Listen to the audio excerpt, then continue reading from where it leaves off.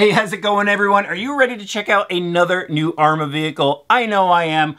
Well, it's not exactly new. It's sort of new. We've seen it here before on the channel. It is the ARRMA Typhon. We did the ARRMA Typhon 3S review a while back. It's based on their 4x4 platform. Now they offer one in their Mega line, and that is for people that are looking for a lot of value for a low price, and you know, it definitely delivers in my opinion. We've got the ARRMA Typhon 4x4 Mega right here. I've already unboxed it, already checked it out, and I really think it's a great buggy for just fun bashing. I mean, I've been having a lot of fun with the 3S version. Now I'm excited to show you guys the Mega version and what makes it different from the 3S version. So let's head over to the workbench. I'll go over all the details. So let's start this off by talking about what's new on the Mega version of the Typhon. And the thing that jumps out immediately here is the bright green color on the body.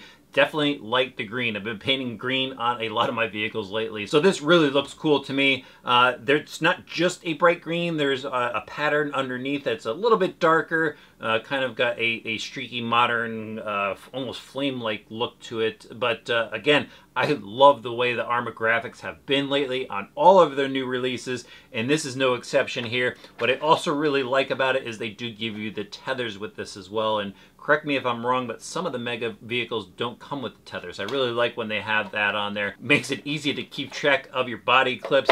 Now, with the body off, let's talk about the new electronics to this vehicle. And you know, it's a Mega version, so that means it's a brushed motor system. And back here is a 12-turn 550 motor, so it will give you some good power. It will definitely allow this thing to jump well, definitely roost some dirt and stuff like that. So it is a good motor that will give you some action. What's also nice, you go and run it through water and mud, and it's kind of low maintenance, so you should clean it out every once in a while, oil bushings and stuff if you want the motor to last a long time. Now up here is the Mega speed controller. It is a waterproof speed controller. You know, this vehicle is actually waterproof, so you go run it through mud and stuff. I've already tested that with our 3S version. That one's waterproof as well. But you could run a nickel metal battery with this. This actually comes with a nickel metal battery, a 8.4 volt battery, hump style pack. But you could also go and switch it out to use with a 2S LiPo battery as well. There's a little tab over here. You move it over in the speed controller to the LiPo setting, and it'll allow you to use a LiPo battery with the proper cutoff. But it is fitted with an IC3 connector. Just be aware of that when you're picking up your batteries for this. It's got a nice big heatsink on top. I like that it's solid mounted. There's two screws that hold it down versus you know, some other speed controllers out there on other vehicles are just two-sided tape. You know, those could fall off when you're bashing and stuff. Even the switch has a little waterproof boot on it, which is really nice. Now over here is the ARRMA high torque servo. Definitely gets you going, gives you, you know, a decent amount of steering and stuff.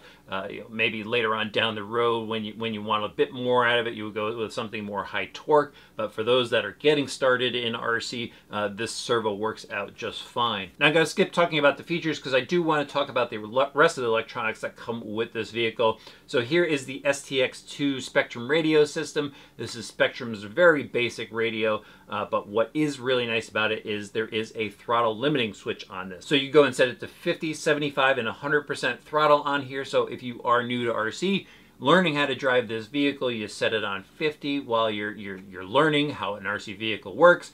Doesn't go too fast, and you know, it lessens the chances of possibly breaking something. And then when you get used to the vehicle, you can go up to 75, and then of course you can go to 100 once you're comfortable with driving the buggy. Now it is a pretty good radio system. It's got your basic trim functions here to trim the vehicle out or adjust the rates of the steering or throttle. Plastic wheel on here, which I'm not a huge fan of. Runs on 4 AA batteries. That's the only thing you're going to need to purchase for this vehicle because it also comes with a charger. Now I know this is just a basic wall charger, but this will get you up and running. It has the IC3 plug on here, and you know, it will take a few hours to charge your battery pack. So, but like I said, it gets you up and running for those of you that just want to go to the store and get a pretty much complete package. Now that we've talked about what comes with this vehicle, let's just go over some of the features of this that I really like. It is based on their 4x4 platform, which is a very easy platform to work on. We've got this nice rigid chassis here. There's a honeycomb brace in the center of it. It's got a pretty large area to place your battery packs, and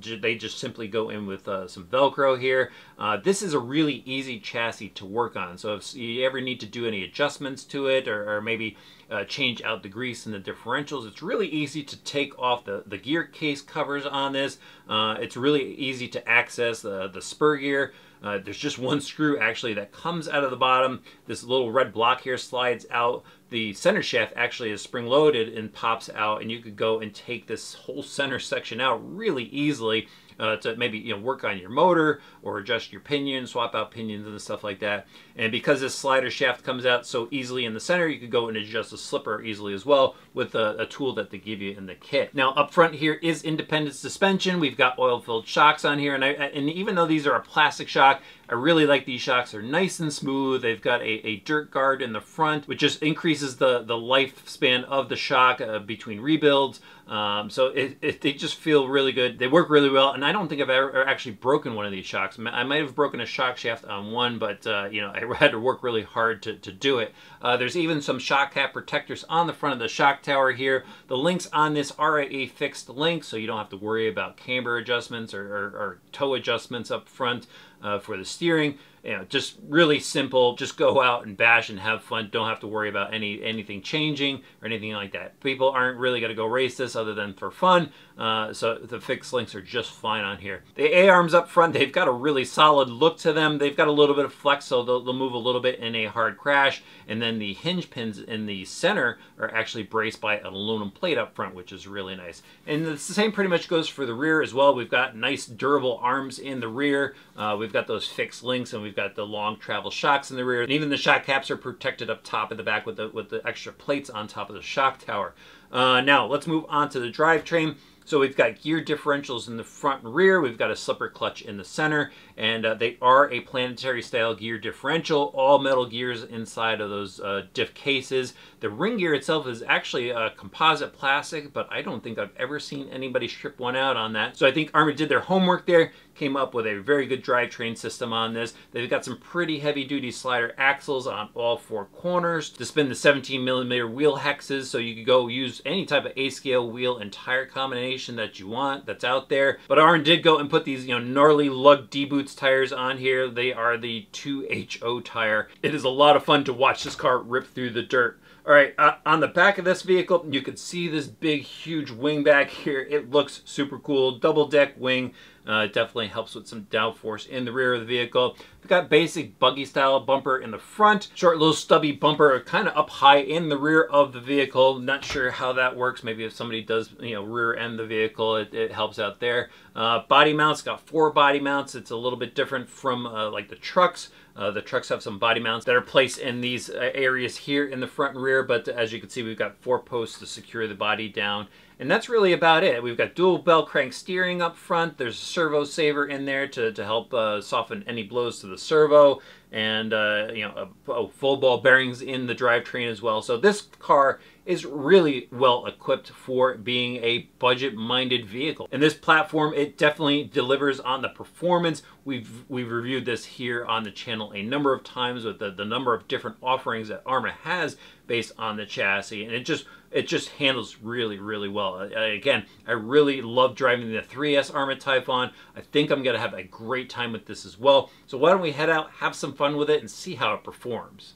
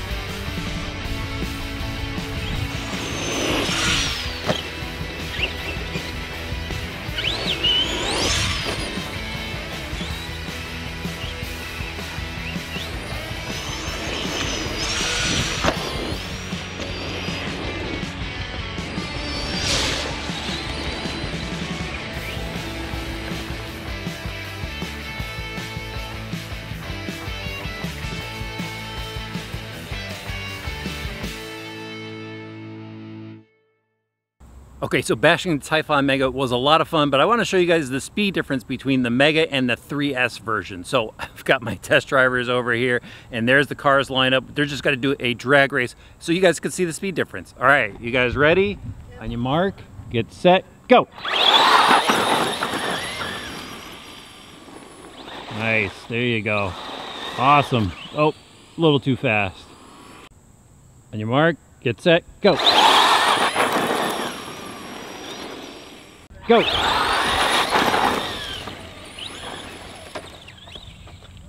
So I'm back from another exciting day of testing at the BMX track, and I say another day because we went back multiple days to drive this buggy. I brought my buddies along with me, Jake and Logan, and they did the primary testing of this vehicle. They put it through a lot of abuse, and I had a great time with it as well. But on the way home today, Logan says to me, he goes, "Dad, I think that was one of the best RC cars I've ever driven." And you know, I have to agree, because they just had a blast with it, and it was super easy for them to drive, and it, you know, durability wise, no issues. But let me back up a little bit. Let me just talk to you a little bit about all the performance of it, and let's talk about the exciting stuff, which is the speed. Now, for them, they thought it was fast. You know, they had a great time with it. It got air off the jumps, which they were super excited about. For me, who, you know, is experienced in RC, I thought it was pretty reasonable for a brush system. Now, you know, brushless is a lot faster, and you guys saw the 3S version out there. That's what I really enjoy driving. But I found this to be just fine. You know, the speed is just right for somebody getting into the hobby and you know, growing into it. You'll definitely have a lot of fun with it. Like I said, it does get air off the jumps, and that's the big thing. On the straightaways, long straightaways, it will max out pretty quickly, but the speed is there for the fun factor, you know, especially in the jumping department. Now, it's the steering of it, it has understeer, so it kind of just pushes out, which for the boys, that was really awesome, you know, because, you know, spinning out from oversteering, you know, they get a little frustrated with that. So it, you know, on the dirt, even on the asphalt, it does have an understeer to it. For beginners, that's great. If you're just bashing, leave it as is. It's totally fine, and I don't plan on upgrading the steering system in this at all, meaning the servo, because you know, it's just fine for them. Onto the handling of it, I mean, this buggy handles awesome. This 4x4 platform is just a great all-around platform for people getting into it, and people that are experienced, you know, like on the 3S versions of this, who want to get a lot of performance out of it. This thing handles really, really well. When the boys were driving it, I mean, it was going over the rough stuff just fine. It wasn't really veering off when it was hitting ruts and stuff like that. But the big thing was, for them, was they were just able to pin the throttle and go over jumps, and this thing just flies through the air, little nose up attitude, and lands perfectly every single time. I mean, they looked like pros when they were jumping it, because just the way it's powered, the way it's set up, it just glides through the air nice and easily and lands just fine. So I really like the handling of this. And then onto durability. I mean, these guys really, really beat it up. They hit trees with it. They ran it into brush. And my son Logan ran it into a really, really deep puddle of water. So this thing was completely submerged. We would pull it out, just kind of dumped it out, and he kept going with it. So, you know, it's a lot of fun. You know, no damage to the bumper. On the 3S version, when I reviewed that, I did crack the front bumper on it. But, I mean, these guys were hitting things. It was a 95-degree day out, so it didn't even overheat or anything like that. And, you know, they were having just a great time with it. It was run on 2S for all of the video that you saw there. I just wanted to throw that out so you know what type of performance you get on a LiPo battery. But overall, guys, the Mega, if you're getting into RC, if you like the way this buggy looks, it's really a great way to go. You know, if you want the extra bells and whistles, you know, maybe you could go with the 3S version. It's got the brushless system in there, it's got adjustable tie rods, and it's got the different slipper clutch on it. But, you know, for basic stuff, you know, no worries, just throw a charged battery in and go. The ARRMA Typhon 4x4 Mega is just a great all-around budget-friendly 4-wheel drive 8-scale electric buggy.